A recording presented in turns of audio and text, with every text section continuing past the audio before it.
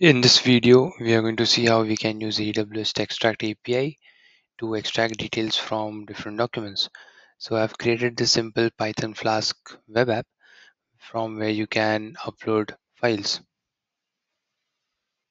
You can upload the files to AWS S3 bucket, and when you click on the extract button, it's going to extract the details from the uploaded file. So I have created a bucket already, which is empty right now, and I have this web app ready. So let's see how this works. So I'm going to choose a file.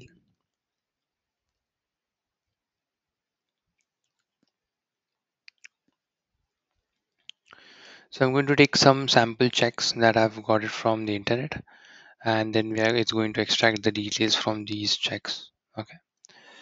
So let's upload one. So the file is uploaded. Let's check our S3 bucket. I've got the file that I've chosen.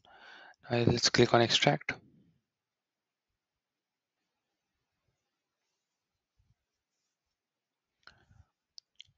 So if you see this, the Textract API has extracted these details from the image.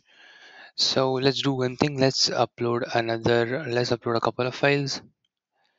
Go with this one. Upload.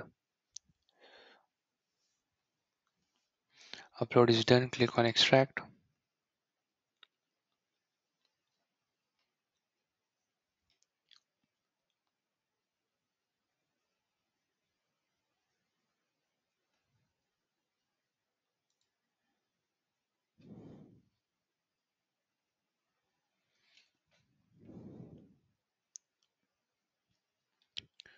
So the another check has extracted these details from it. So let's understand how we have done this. So this is the Flask code. I've imported all the libraries. I have the access key ID and secret key. You can generate this from your AWS IAM policies, where you can add and create a role, and from that role you can download the credentials and put the credentials over here. The next part is uploading the files to the S3 bucket. So I've already created a video on this. I would suggest that you could go and watch that video, since I won't be explaining the same thing here again. We will directly go to the part where we are doing extraction and calling the Textract API. Okay, so this is the function that is triggered when you actually click on the extract button. Okay, so, let's see the HTML file as well. So in the HTML file, I have the submit button,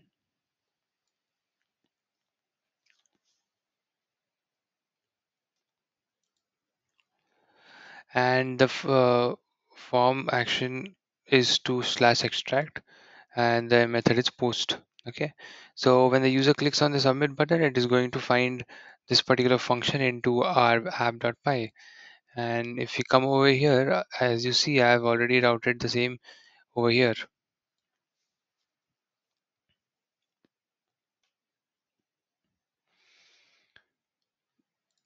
The next part is, so if the user has clicked on the button, then a method is called. It's a request that the user is asking for some information. So it is going to be a post method. And once the user clicks on the extract button, it's going to perform all these operations and then give back the result. So in Amazon, we have the list objects v2 function,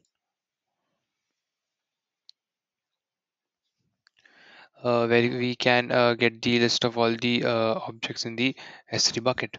So that's what I'm doing over here. And the next part is I'm going to sort them. I'm going to sort them based on the last modified file, so that it takes the file that was uploaded, uh, at the end, or the latest file has that is uploaded. And so I'm going to sort that. I'm sorting it, and the first item in that list is the latest, or the modified one, which we need, right?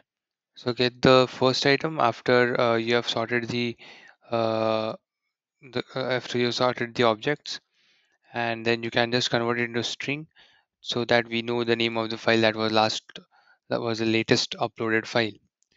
So now here is the Amazon Textract part. So you need to open the file, and then you have to use the function textract.analyze underscore document. There might be another functions also. You can check out the uh, documentation,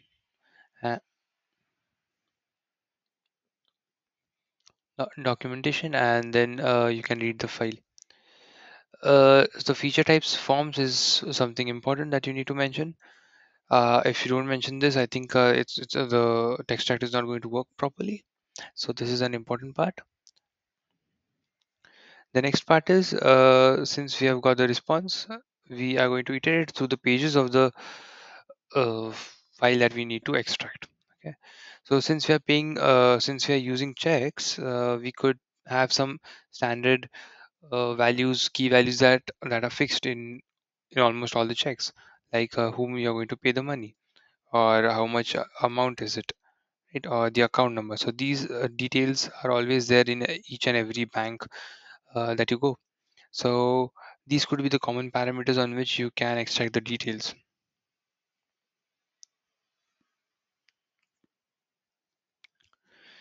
So there are some inbuilt functions that you can use and get the information from Amazon Textract. So here is what I'm going to store.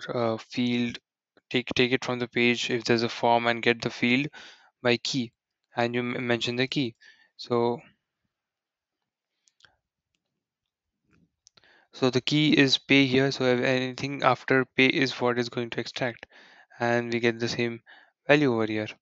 So that is for the pay part. So what I've done is I've created different common parts within a check, which are always there in each and every bank, right? So the next part is rupees, and the last one is account number. So all the banks have the same format of mentioning the rupees and the account number. So what you do is you use this particular function. So there are multiple functions given in Amazon Textract API, which is the field DB, field by key, and then search field by key. All these things you can use. So I've used only two of them over here to just show you how it works, but you can explore more, and then you can edit the code in a much better way. So this is how it works. I have the text, I have the account number, and once I get the account number, uh, which becomes the key, I need to search for that particular value based on that key. So if it's an account number, then I get the number, whatever number you need at the end. So I've created these three sections. So whenever you upload any check, so let's try another one.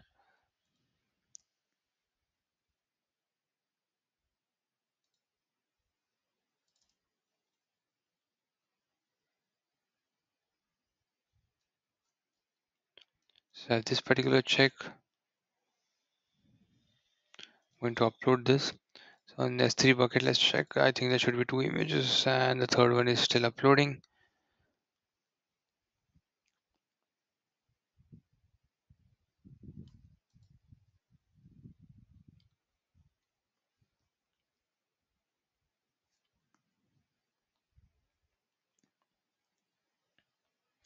So it says upload done. Let's check, and the file is over here. Click. So it will check the latest file that has been pushed to the S3 bucket, and it's going to extract the details from that uh, image. So if you see, the account number is visible now,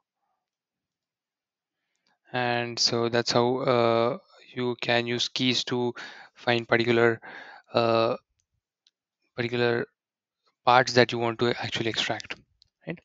In the end, you just need to render the template and pass those parameters back to the front end. So pass those as text and go to your HTML. Once you are in your HTML, you just need to iterate over that part that you have sent, the video that you have sent, and then just print it. And then I think you are good to go. So you can do this.